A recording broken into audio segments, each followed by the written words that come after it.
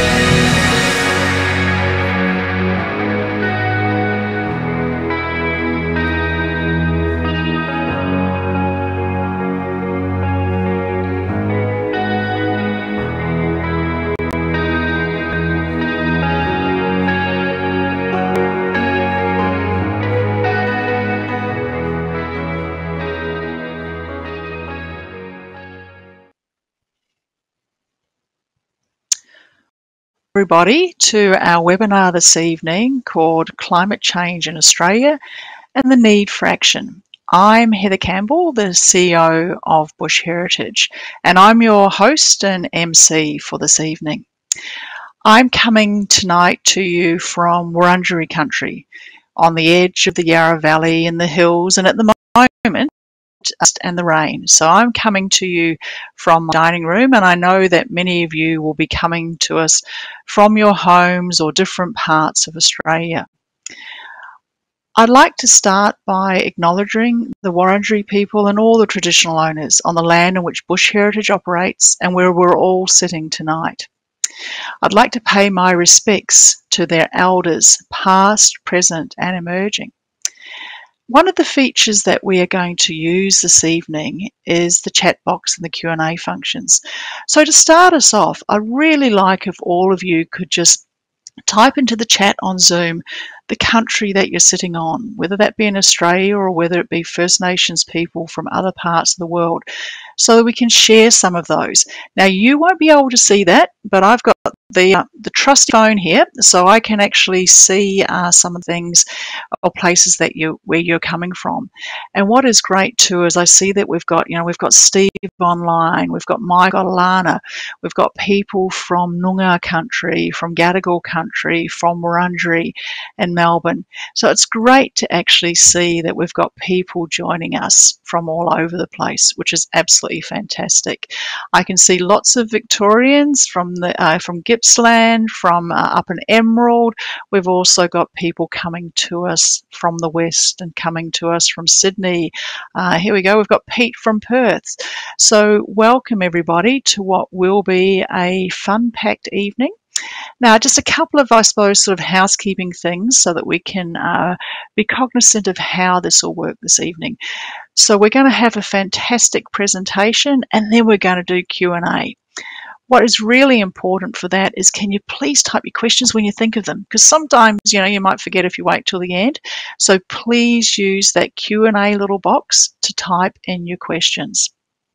In relationship to the chat box, you can use that to send messages, particularly to Anna, who'll be sitting in the back, making sure that we're all happy and we're all under control and that the systems, etc., are working. Also, if you are having technical difficulties, please use the chat function, or you can use the email, which is events@bushheritage.org.au. What you may have noticed as we go through this presentation is at times I may go a little fuzzy. That's because I stupidly, 20 years ago, built a house down a valley, so I'm operating on satellite.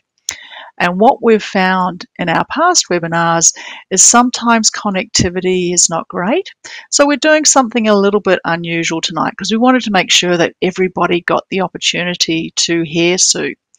So what we've done is we've pre-recorded Sue's presentation so that we don't have any glitches or slides freezing and all those sort of things. But please believe Sue and I are here the whole time, so we'll be listening to that presentation too, and we'll be rearing and waiting for those questions and answers. But it's just some of you that have been in our past webinars will recognise as we've tried to do them completely live, particularly with sharing of slides, that we've had some challenges, particularly when we've been on satellite connections or other connections that have been challenged by weather, etc.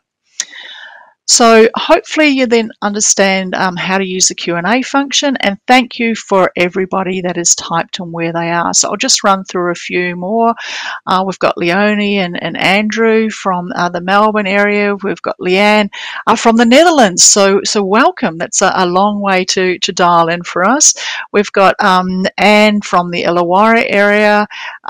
We've got people from Bunna in Queensland, from Albany, from Whadjuk Noongar country in Perth, from Wurundjeri in Mitcham. So a huge group of people. So thank you so much for joining us. So I'd like to introduce Sue. Sue O'Connor is President of Bush Heritage Australia, and she comes with a wealth of knowledge of climate change, of technology, of low carbon and working with utilities and financial services. She's a really experienced executive and non-executive director, as well as she has an amazing eye. She's a photographic artist, which is fantastic, and it's been great as we've seen a number of the images that she's shared online.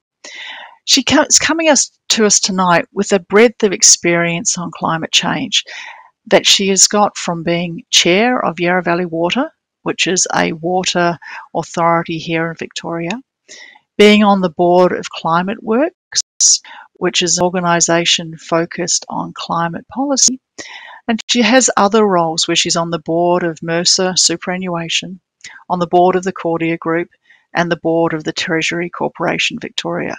So a huge raft of experience, and it's great that Sue's able to share the insights that she has from all of that experience and her many years as an executive on what is a critical topic for us here in Australia.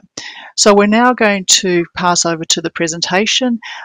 Enjoy it, let's be stimulated, think of all of those questions, and then we'll get stuck into Q&A. So please, throughout the presentation, type away with your questions so that we can then have a fantastic Q&A session afterwards. So here we go. Thank you to all of you. It's a pleasure to join you here this evening to discuss the important topic of climate change and the need for action to ensure that Australia and the world achieve the goal of keeping temperature increase to well below 2 degrees.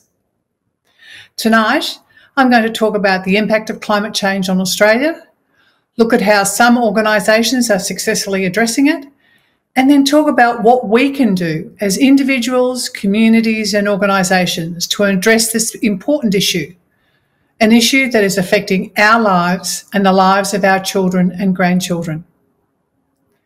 First, I would like to acknowledge the traditional owners of the land where I live, the Wurundjeri people. I would like to acknowledge their elders, past, present and emerging.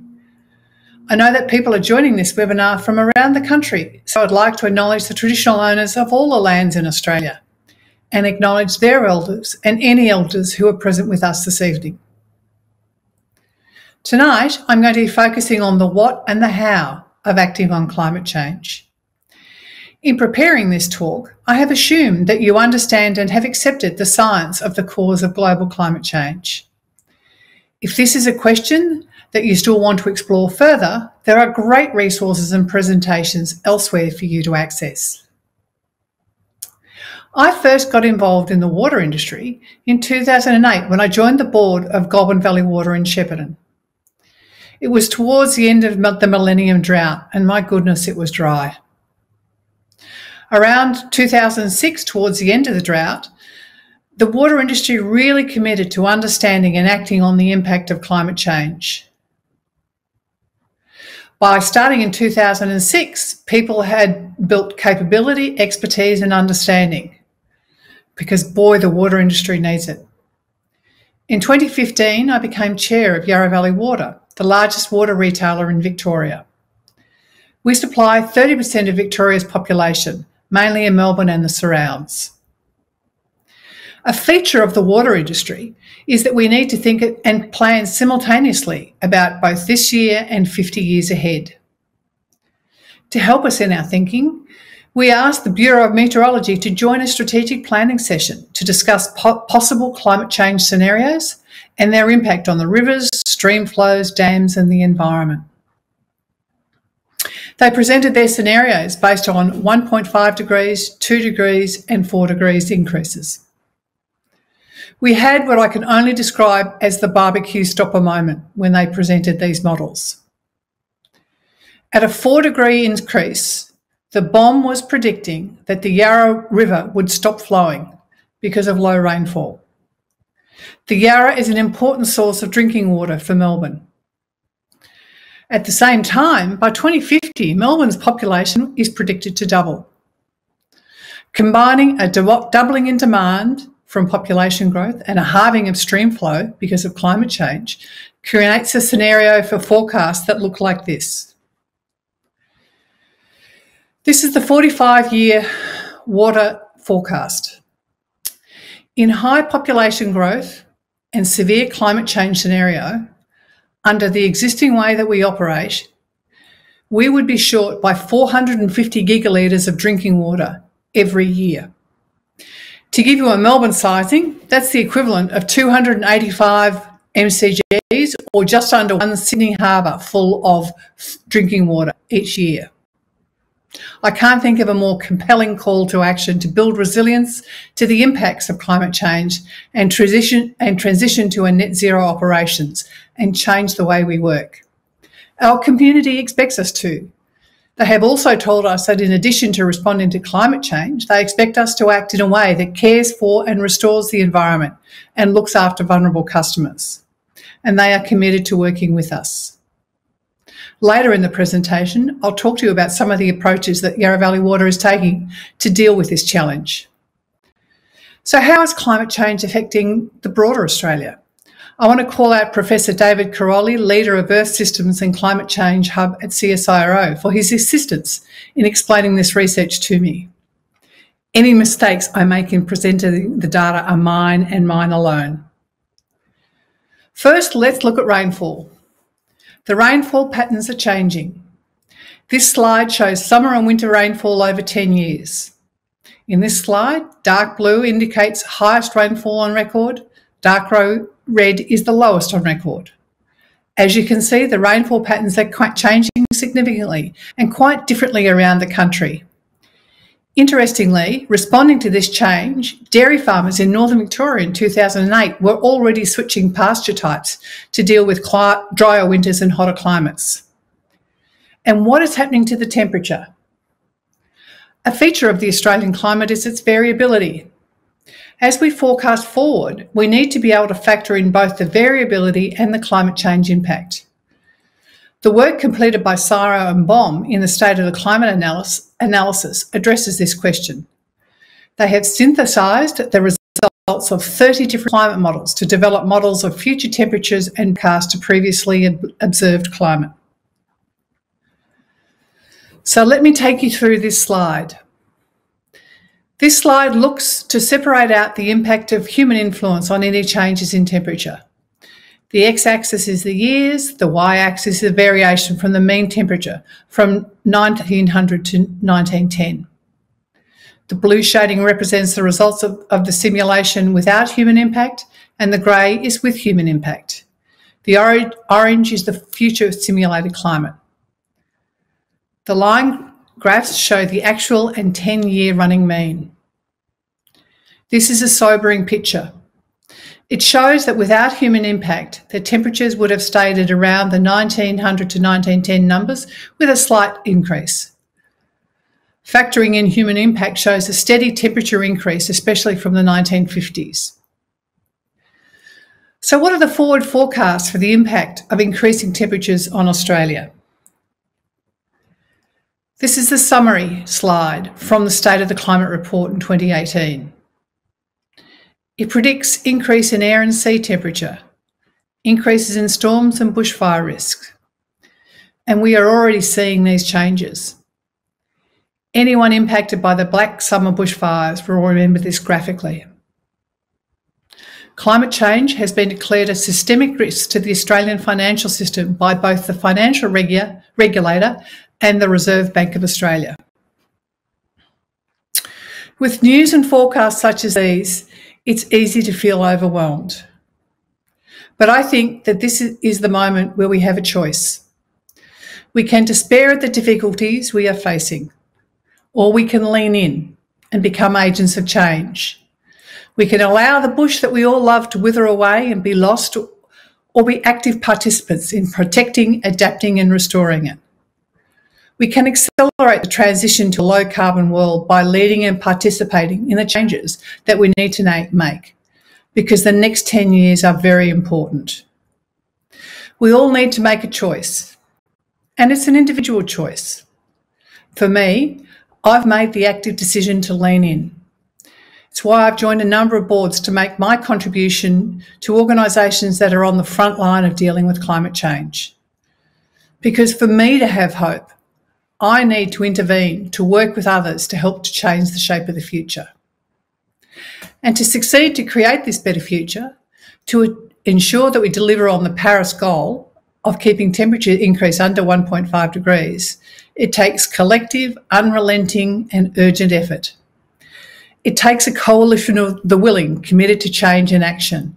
Individuals, communities, farmers, scientists, traditional owners, donors, philanthropists, corporations and governments. I have confidence that we can make the change, and that confidence is based on the work I see others doing as they lean into the problem. Let me give you 4 examples of how people and organisations are intervening to change the shape of the future for the better. Let's start with Yarra Valley Water. In the face of the significant challenges that I spoke about earlier, Yarra Valley Water is totally focused on creating a brighter future for its customers and the environment. It recognises that it needs to do things differently and is acting. As one of the biggest energy users in government, Yarra Valley Water will be 100% renewables by 2025 and at net zero by 2026. It is a leader in the circular economy with one of the largest organic waste to energy facilities in the Southern Hemisphere. Yarra Valley Water is reimagining how to deliver on greenfields developments.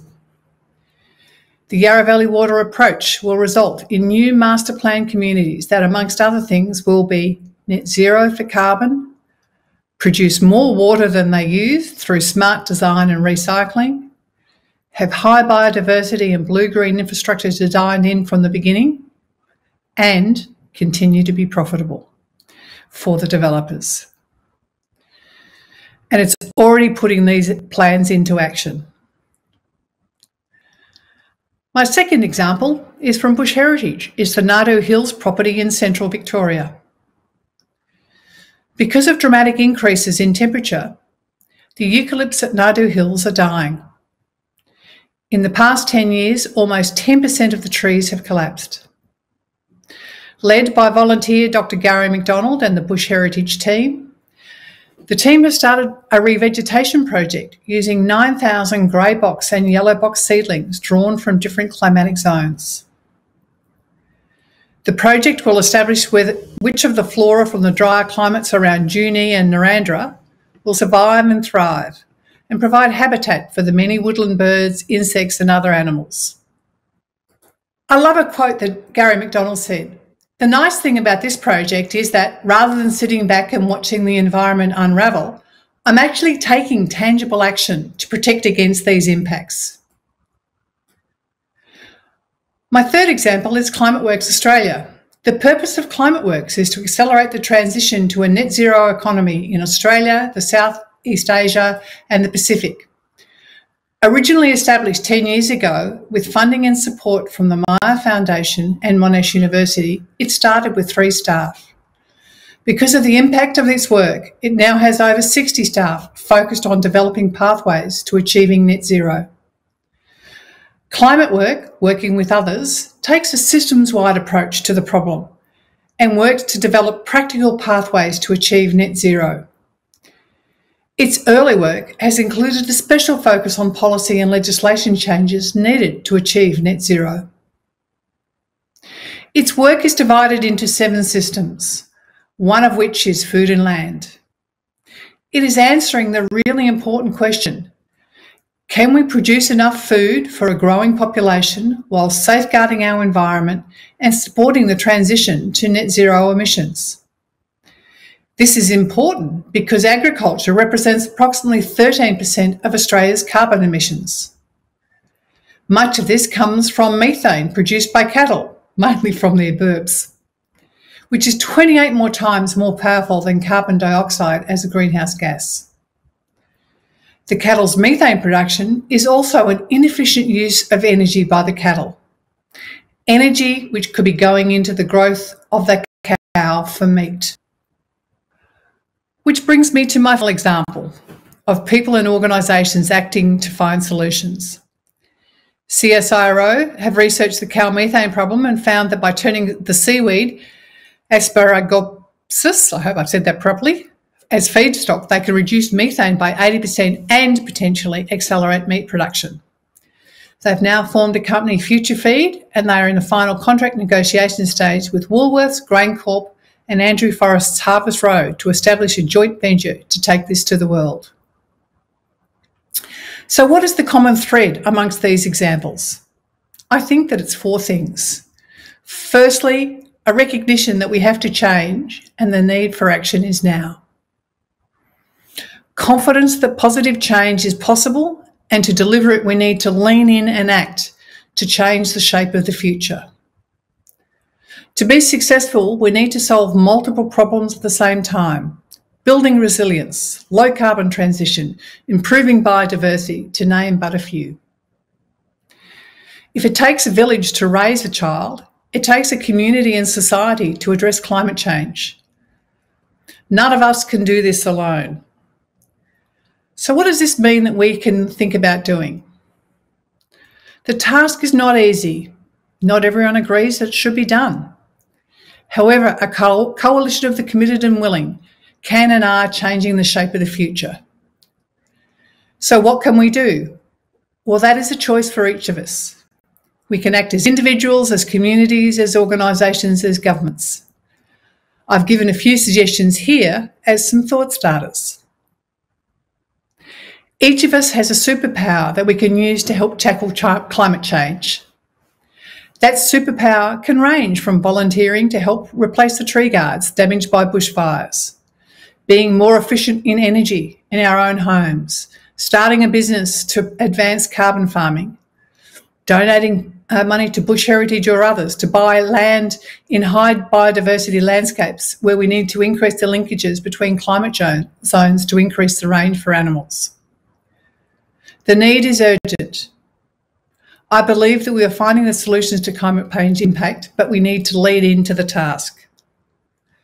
The choice for all of us now is to decide how we want to be involved in that change, to use our superpowers to take action to tackle climate change. Thank you for your time this evening. I look forward to your questions. Heather, I'll now hand back to you. Thanks, Sue, and thank you very much for that presentation. There's certainly some sobering facts in there, but also a lot of sense of hope too, and the fact that working together we can make a difference. And as we head to questions and answers, I'd just like to share a couple of things from Bush Heritage. You know, on all of our reserves, we store what's 45 million tonnes of carbon. And people say, well, how does that equate to something? And that's equivalent to what Melbourne and Sydney emit every year for 15 years. So there are organisations such as ourselves and the many examples that Sue were giving that really highlight the difference that everybody can make by just working together in partnership with others, and we can all make a difference. So although at times there may feel like despair, there's also a huge amount of hope. So I'd now like to head to questions. So please keep those questions coming through. So the first one, and there's a couple that are sort of a similar theme. So if you don't mind, those of you who've sent it through, I'll try and sort of group them together. So this is sort of a theme that's come through from Michael and from Maggie. So thank you for the questions. I'm just reading them as we speak. So often we can get a sort of a bit of despair because of the lack of action in government, and concerns around government policy being driven by the fossil fuel industry or a certain media outlet. And how do we actually persuade government to act? And when there's still quite a few sort of, skeptics within those, sort of governing bodies. It's a really good question, because I have to be honest, I too have had moments of being going, oh, it's just too hard. But then I look at the fact that every single state government in Australia has committed to the Paris goals of net zero by 2050. You have large organisations that are committing to that and have, in fact, beyond committing to that, are acting on it. You have the superannuation funds and the finance industry who are now really dealing with this really seriously because there are commercial impacts. There are people who are really good, and this is where I think your superpower is important. You've got to work out which bit of this are you going to focus on. I'm focusing on working with organisations to work out how to deal with build climate change resilience and move to a low carbon environment. I'm not spending my time working on trying to change the mind of people who are in the federal government. There are others who can do that, and I think that the need is so urgent. We need to get on with it, because the world that Australia is operating in is changing as well. China has committed to net zero by 2060.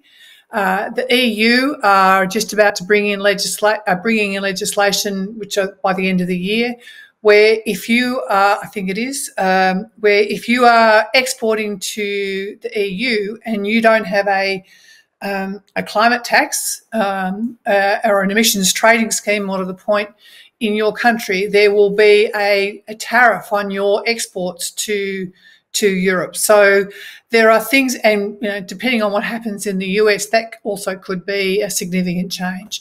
So so what do? I work with the Coalition of the Willing, and others are really good at doing what I think is really heavy lifting, which is dealing with the federal government. Thanks a lot for that one, Sue. We've got one which is sort of a political question as well. Sort of heading to another part of the world. We've got two countries with elections at the moment, with very, very different sort of policy settings playing out. So the question is, will the outcome of the US election determine whether the world has some chance of meeting 1.5 degree target? Nothing like a big question on a Thursday night. The thing that I find interesting with the US is that if you look at what the big states, because their states are even stronger than here in Australia in their system of government. So people like California, which would be the fourth largest, I think, economy in the world if it was its own state, they're making really strong moves about committing to the Paris goals. So I think that you're seeing a lot that's happening at a state level in the US, but I think the things that are really important are what's happening in China, what's happening in India, what's happening in Southeast Asia, because they're the big ones that will move that will move the dial more so than what's going to happen in the US. Thanks, Sue. Changing tact a little bit, a question here from Liz, and please, people, keep your questions coming. So the next question is, what can a small environment group do to be an effective climate change influencer? This is probably linking back to your superpowers that you're talking about earlier. Yeah, so it depends on the context of the environment group. What is your purpose?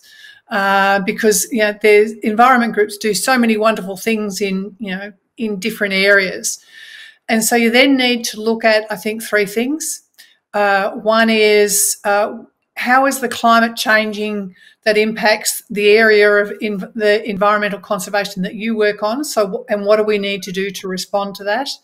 And then, and that might be sort of Nardo Hills style of thing, or looking at what, it might be, you might be in the water or the oceans. I think that it's good for all of us to really aim to get towards net zero, because if we're having to deal with the impacts of climate change, we really should be thinking about how we are affecting climate change. But the order and the importance of that, I think, varies a bit. Something like a water authority has to do it because we're such big users of energy. And then you need to decide, some people, their environmental group really focuses on advocacy. So you need to work out who and where you need to be your advocate. It's so big, you've got to work out your superpower, your purpose, what is the thing that you're going to make the biggest impact in. Right, thanks for that, Sue. Next question is from Karen. So the Victorian local government elections are on now. Does Yarra Valley Water interact at all at this level with the councils to mitigate climate change? And if so, can you give us some examples of how you work with councils? Sure. So Yarra Valley Water works with 23 councils around Melbourne because of the size of our organisation. What's interesting is, where I spoke about with the Greenfields development and having a master plan community that is net positive for water, net zero for carbon, 90% of waste is managed at site. We have an MOU with the Mitchell Shire, it's in their area that we operate. So as you would expect with 23 councils, it varies a bit, but the majority of them are positive to very positive, would be my summation. Thanks for that, Sue. Next question is probably one more directed towards me, so I'll have a go. And this is one from John. How do we encourage the government to adopt the recommendations of the EPBC, so the Environment Protection and Biodiversity Conservation Review, and make the public aware of the need for this? So one of the things that has been happening is all of the environmental groups, of which we are one, have all come together and working very hard with both our supporters and member organisations to really spread the word about the review. We're all very supportive of almost everything that Graham Samuel actually suggested, and so we've been pushing pretty hard in the political arena to try and make sure that the really positive things out of that review are actually implemented, and particularly the standards and the body that he's suggesting at a federal level that makes sure that it polices those standards is set up. We're very reluctant to have the government cherry pick and also rush through legislation just to try and get things when everybody's distracted with COVID. So please be aware that all of the organisations are working pretty hard. Welcome any interaction or further questions that you might have, and happy if you want to contact me offline, I can run through more of that. But it was a really important review that was done. All of us as organisations and a lot of individuals were involved with contributing to that, and we just want to make sure that the review just isn't tick the box and then disappears to a drawer. So we're certainly working hard to make sure that that information is out there. Another sort of slightly, and I think it's probably a little bit more of a comment, is really just around the challenges of, and it's in the government arena again, of the push towards carbon capture and storage as being a solution, where other parts of the world have looked at that and just gone, that's not the pathway forward. So I don't know, Sue, whether you've got any comments on that technology or any thoughts on that at all? Yeah, I do actually. So I think where carbon capture and storage has some potential benefits is in some of the industrial processes where it is difficult to get to net zero. And I'm thinking about aluminium, steel, some of the chemicals. because you have situations where you potentially don't have choices. So using carbon capture, I think, has some opportunities to provide some benefits there. Using carbon capture with coal, not so much. Thanks for that, Sue. Next is from Jane, and it's really a question about how do we actually get protection for existing trees, and we stop the level of land clearing that's occurring, and particularly as they're really, effective carbon capture and storage. So how do we actually stop that, and how do we actually get the balance right in relationship to the whole logging debate and native forests, etc.? Yeah, so I think this is a policy area that needs change, because if you have 100 hectares of land, as many will know on this webinar, and half of it is native and half of it is clear, the way to maximise your carbon credits would be to put a forest on the cleared land and to clear the native bush, which does not make sense. Also, if you have native bush and you have a licence to clear it and then you don't clear it, you can get carbon credits for that. So if you're conservation, or you're committed to conserve, you're a farmer and committed to conserving a particular area, it doesn't make sense to me that is not covered. So I think that's a policy issue that needs to be changed. I think the other thing we need to do is do more around the measurement of the carbon in the native forests, because at the moment, to get an assessment of your soil carbon, it costs about $30 a hectare. We need to get that down to about $3, I think, but we also need to get an agreement on the methodology and the understanding. This is an area that I think is underdone in its research about what is the carbon capture and soil carbon and so on associated with native forest. Because a lot of the models that are used, and I spoke about the food and land system that ClimateWorks is doing the work with Deakin University and CSIRO.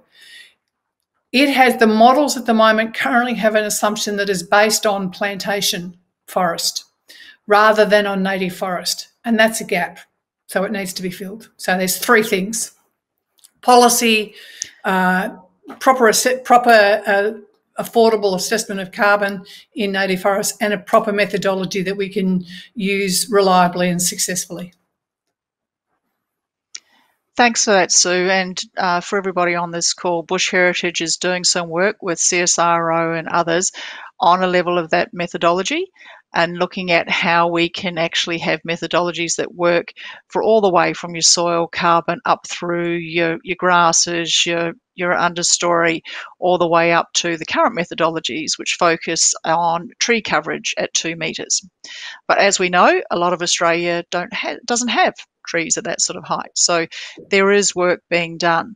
I might also just add, before we get to the next question, that recently, as in a couple of weeks ago, we were I wasn't lucky. We'd done lots of hard work on this, and the government in Queensland had to pull and reserve, and Queensland became the very first special wildlife reserve, which means it can't be logged, it can't be mined. It has the same protection as a national park. So the more we can have private reserves and other land holdings given that level of protection, then that is fantastic, and that will protect the trees into the future. Another comment just on the trees. I think this is coming through from Henry, and we've heard recently, here we go, that mature trees consume 4% of carbon that a new tree will. So I think it's really important that we do actually continue to maintain our old trees. We know that that is a challenge, climate change, whether it be projects like Nadu Hills, which are really trying to build that resilience, and as we're seeing some of our trees really not cope with the shock. Question here from Karen. What are your views on the push for regenerative agriculture and farming as a great way of sequestering carbon? So it's interesting. Nick Burton-Taylor, who's on our board, is Chancellor at Southern Cross University. I was talking to Nick a couple of weeks ago, and he said the fastest growing course for Southern Cross University is regenerative agriculture, which was really just a really great thing to hear. And so I think that I support obviously anything where we are treating our natural capital as an asset that we need to manage for the long term and that we want to cherish. And we want to do it in a way that is viable, sustainably, financially, and so on. What's not to like? Yeah. Thanks for that, Sue. Bearing in mind that you're a director on a superannuation organisation, Mercer Superannuation, I was wondering if you could share with us, just not Mercer, but just more broadly, what you're hearing around the superannuation organisations and how they're thinking about climate change, and particularly given the sheer volume of funds that they have available from an investment perspective, how they're dealing with climate change. So it's been, I think over the last 5 years, there's been a significant change, still more to do. So Mercer globally runs a Mercer Investment Forum, which does in 5 places around the world. It has fantastic speakers, not just from Mercer, but just real leaders. What was interesting 5 years ago was climate change was discussed, but it was almost like they'd had to sort of shoehorn it into the presentations, and the degree of interest was not super high, I'd have to say. 3 years down the track, there were people who were presenting on investment assets, particularly with renewables, because they were seeing dramatic improvements in the financial returns associated with that, and also starting to get real recognition of the issues around stranded assets for things such as coal and other assets that may not be fit for purpose sort of 5 years from now. There's a lot of work being done by a whole range of people, and some real leadership from people like BlackRock, which is one of the biggest investment houses in the world, really focusing on climate change. A lot more being done on getting hard quantitative measures. But and every single super fund now, to some extent, is able to talk to what they're doing with their portfolios associated with climate change. You're starting to see some real moves from people such as UniSuper and Hester, who are 2 industry funds, who have made announcements about exiting assets by sort of next year or 3 years out and things like that. So real movement starting to happen, and the movement is starting to happen because they see themselves as they need to manage for the long term. And so they need to get returns for their members on a long-term basis. And for many of them, they're saying, well, if we don't factor climate change into our assessments of our investments, we are not acting in the members' best interest. Thanks very much for that. And thank you, Michael, for the question. So we've got to the end of our evening, which is a real shame. If anybody's got any further questions, or you think about them as soon as you get off the call, then please drop us an email and we'll come back to you with a response to those questions. But I'd just like to wrap up with a few points that sort of resonate for me. One of those is, about it is a big challenge, and sometimes we can get a little caught up in, feeling a bit depressed about it. But if we actually work together, and if we focus on, as organisations, as individuals, as every part of the community, on what our superpower is, that we can make a difference. And for us at Bush Heritage, it's by the work that we do on the ground. It is the work we do in places like Nadu Hills or in Hamlin, and a human-induced revegetation project that we're doing up there. It is by extending our corridors so that we've got areas where animals can move through the landscape, particularly as certain areas heat up or they get drier. It's how we continue, as all of us, to keep water in the landscape and look at how we can do that. So there's lots of things that we're all doing. I know a number of you on this call are supporters of Bush Heritage or supporters of other organisations like Climate Works and others. working in this place. And I'd just like to say a huge thank you on behalf of every single conservation organisation and others working on this space to really make sure that we have a planet that has that amazing diversity that we all love and we want our kids and our grandkids to love. Thank you so much for your support. Thank you for being part of this webinar tonight, and we will be recording it and making it available, so please make sure if you want to share it with your friends and family. But thank you for supporting us. Thank you for being part of tonight. And Sue, thank you so much for sharing your experience across a raft of industries and also for being our president. Thank you for taking us on, and we hope that post-COVID we'll be able to get you out into the amazing landscapes that we saw on the introductory video. So thank you, everybody. Stay safe, stay well, and look forward to talking together again in the future. Thanks.